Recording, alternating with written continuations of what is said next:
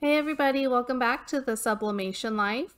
In this tutorial, we're going to look at how to create the doodle font effect, just like this one here.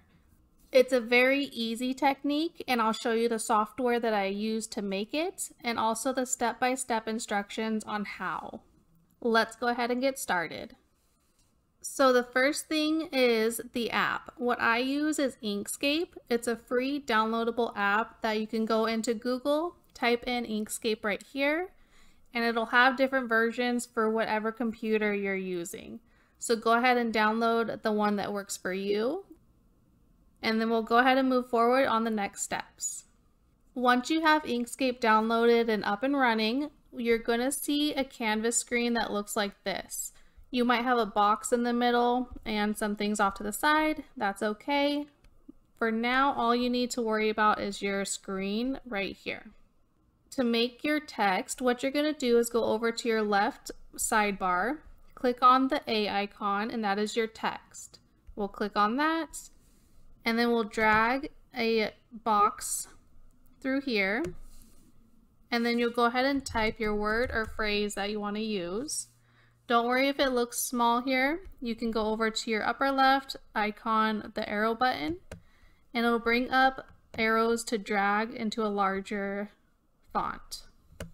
Now to re-choose your font, you'll go ahead and just double click on the word or phrase, and it'll come up like this. You'll go up to your upper left, and this drop box here is your fonts. I'm going to go ahead and just type in the font that I want, and we'll use that. I'll reposition. You can just click your arrow button again and move it over to where you want it to be. I'll make it a little smaller, just like so. Now when you're choosing a font to use, make sure it's a little bit thicker like this. That way you get that good doodle effect. The thinner fonts aren't going to work much for this specific project. As you can see, the letters are filled in, and that is how it starts out.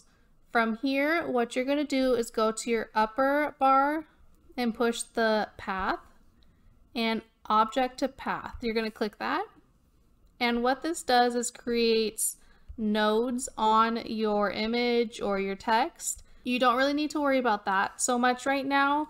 The main thing is that we can now individually manipulate the letters by double clicking on one and moving it over. Same thing there, and just kind of space them out to where you want them to be.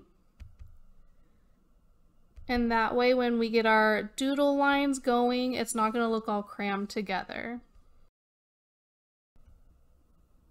And once you have all of your letters positioned, you go ahead and highlight them. And from here, go up to Object. You'll want to do Fill and Stroke, and a box will appear up here right here. There are 3 lines here that you need to be aware of. There's Fill, Stroke Paint, and Stroke Type. The first thing we want is the fill, and you're going to push this X button, and that's going to clear your paint on the inside of the text. When you do it, it's going to look like it's disappeared. Don't worry, it hasn't. So go ahead and click that button, and as you can see, it looks like it's gone, but it's not. From here, you'll go to Stroke Paint, and next to the X button, there's a solid flat color button, and you want to press that. And there's your outlined letters that you're going to use for your doodle font. So I'm going to zoom out a little bit here just so we can really kind of see what we're doing. I'll move it over. So from here, you can leave it the size you want. The lines, you can make them thinner, thicker, and how you do that is go to Stroke Style. And right here is where the width is. I like to do mine in inches, but you can use whatever inches or millimeters, centimeters, whatever works for you. You can use the minus or plus buttons and it'll do the same thing. I'm going to go ahead and type mine in though to 0.130. Now once you have the width of your outline that you like and that you're happy with, you can drag this down for now. We don't need it until a little bit later. What you're going to do now is make sure everything is still highlighted. We're going to go over to the right side and push the duplicate button right here. It's not going to look like it did anything, but it really did. If you go ahead and click on the word and drag it up, you'll see that there's now 2 layers. You'll go ahead and put it back if you did that. And then I like to make mine just a little bit bigger, mostly so I can see that there's 2 layers. But also, we're going to go ahead and drag our fill and stroke back up. And we want to make that secondary outline layer a little bit thinner. That way it looks like more than just one pencil stroke, so it gets that doodly effect. So I'm going to do mine at a 0.060.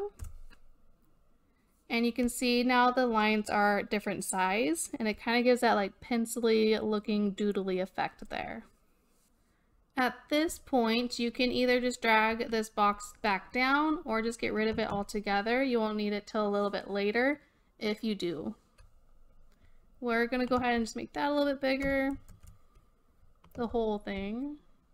Now that you have your 2 layers, what you're gonna do is start manipulating and rotating it. So I like to make it a little bit bigger than the initial letter was.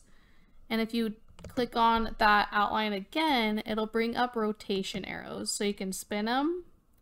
And I like to just rotate mine a little bit, kind of gives it that offset look. And then just kind of layer it over the top of the original layer. So you can see it's just kind of starting to look like more of a pencil doodle than just lines or boxes. And you'll continue to do that with all of the letters. Okay, so now once you have your outlines in the positions that you want them, you can either leave it as just a 2-layered outline, or you can make a 3rd layer and rotate it around just to make even more pencil strokes if you want to have that effect. I'm just going to leave it like this for now. We're going to move on how do we make those squiggly lines that kind of go across like here. So with this, you're going to need to go back over to your left bar. You're going to go and click on this button here. It's your Bezier Curves and Straight Line button. We'll go ahead and click on that. You'll go up to the mode up here. Just make sure that this regular Bezier path button is clicked, and that's all you need to do with it. You'll go onto your screen here, and I like to just go into a white blank spot and make one. You'll do a 1-click, 2-click, 3-click, and just kind of make the squiggly lines that you want. Once you have the shape of the squiggle, do note that you can see it's still trying to drag and click onto something. You'll want to go to your other arrow over here to the left again and click on that, and that'll end the dragging process. So now you have a squiggle line.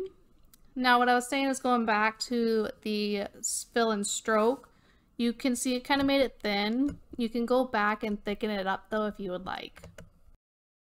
Okay, so now you can see I made it a little bit thicker. That way it'll kind of match the size of the letters as well. From there, you'll just drag them into the place where you want them. I like to just duplicate because you can also rotate them and put them wherever you want. Also, you can make another one that just has, say, 2 zigzags, just like that.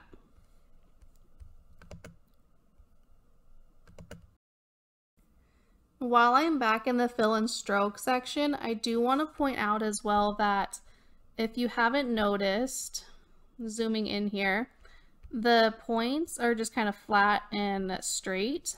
You can make those rounded out so they look more round by going back into the stroke styles portion. The joint you want to have rounded out, and also the cap to round out as well. And now you can see it actually rounds out your ends, and that way it's not just a flat blunt end and it looks more rounded. So I'll go ahead and zoom back out of there. And then I'm just going to go ahead and keep putting the squiggle lines in.